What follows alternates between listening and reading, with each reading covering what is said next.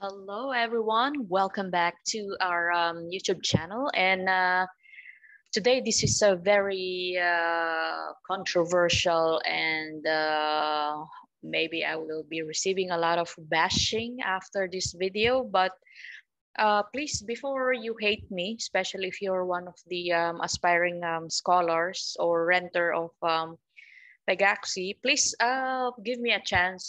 Please watch this video. It's only a few minutes and I won't take so much of your time. So this is all about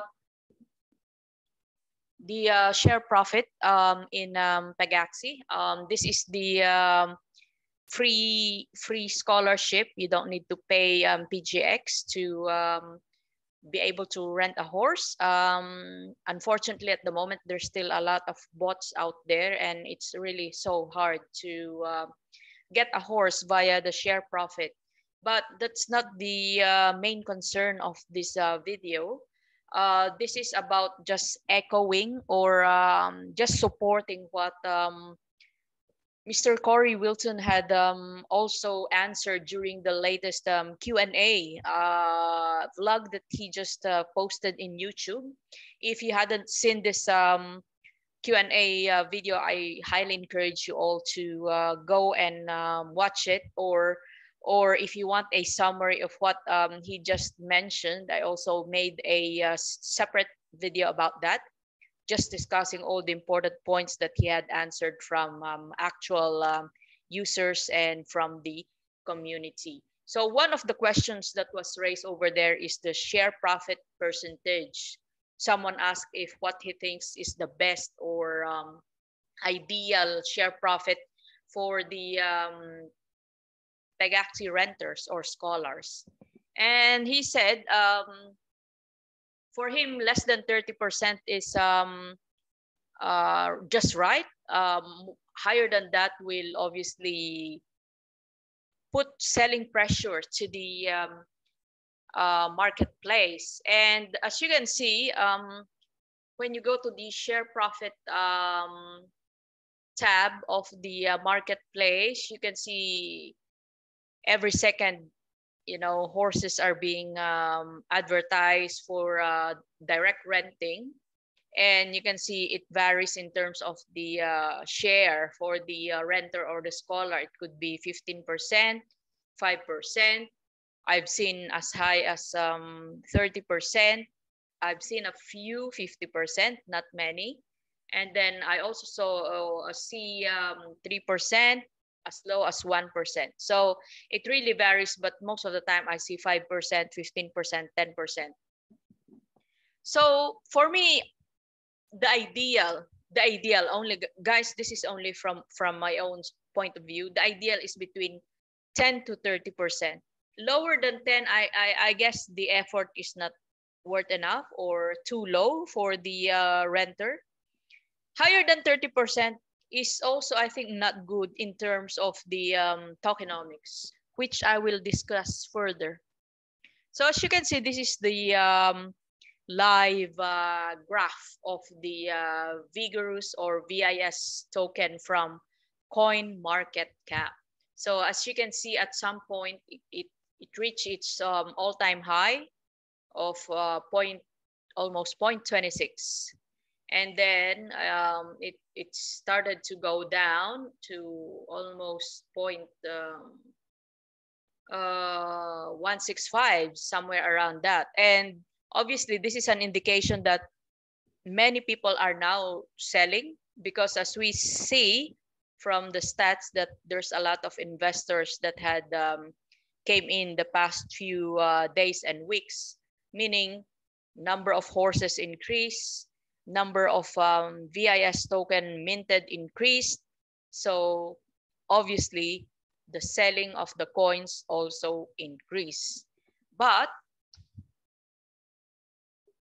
if you're not aware, investors usually burn the tokens while scholars sell, which is pretty understandable on the scholar side, because as we all know, this is a play to earn game, meaning we want to play because we want to earn and eventually cash it out. The only difference between the investors and the scholars is when investors took the token minted by the horse, most of them, if not 100%, are burning them by either, at the moment, the breeding is highly used for burning the tokens. So most investors, when they get VIS from their horses, they use that to breed again. Because when they buy virgin Pegas, they usually burn it at least up to 3 times to make a really decent profit. While on the other side of the equation are the scholars, since obviously we cannot blame them as well, as much as they want to reuse the token to breed, it will not be enough. It will not be enough. But most importantly, scholars need the money. So tendency is they will sell. So what will happen? Let's give a very specific example. Just for example, we have 100 Vis minted, right?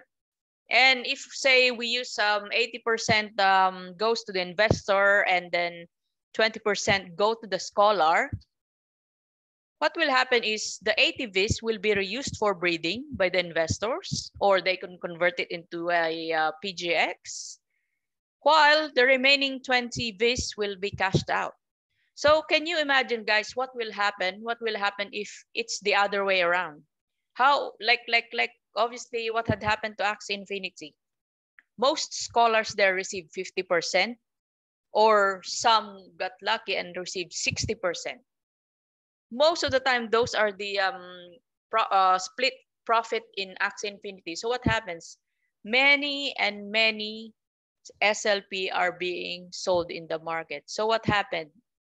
It constantly went down, down, down, and down until it reached the point that it becomes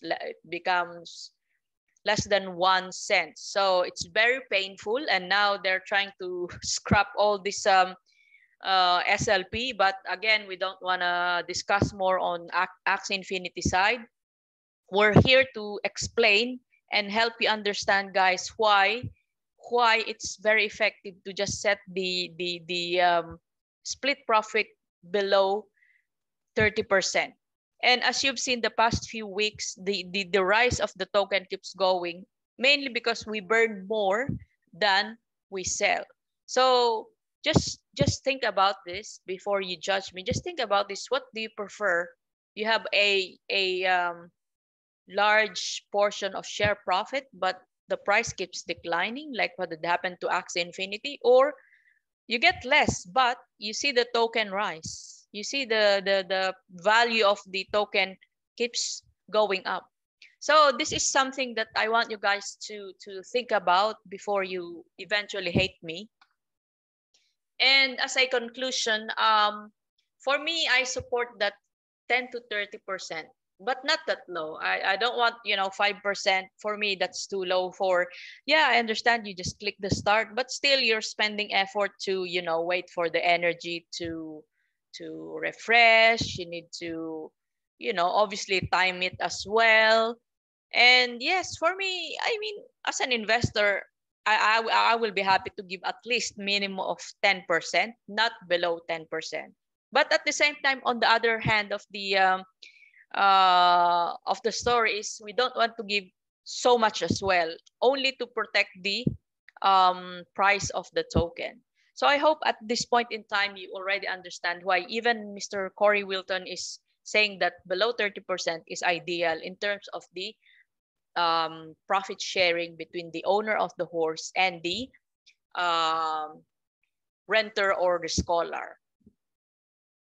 So guys, let me know your thoughts. Let me know your thoughts about this explanation that I have. I've tried to simplify why that should remain and why it should be continuously done. Let me know if you agree with this. If not, I'll be happy to read why you think so. And if you agree, I'll be happy to see it as well and why you agree as well. And of course, please don't forget to support me in our other social media pages where we post announcement of scholarships and promotions. and at the same time videos like this. Thank you so much, guys. I hope I had enlightened you, and I hope you will not hate me after this. Okay, let's go and race. Until next time, see you all.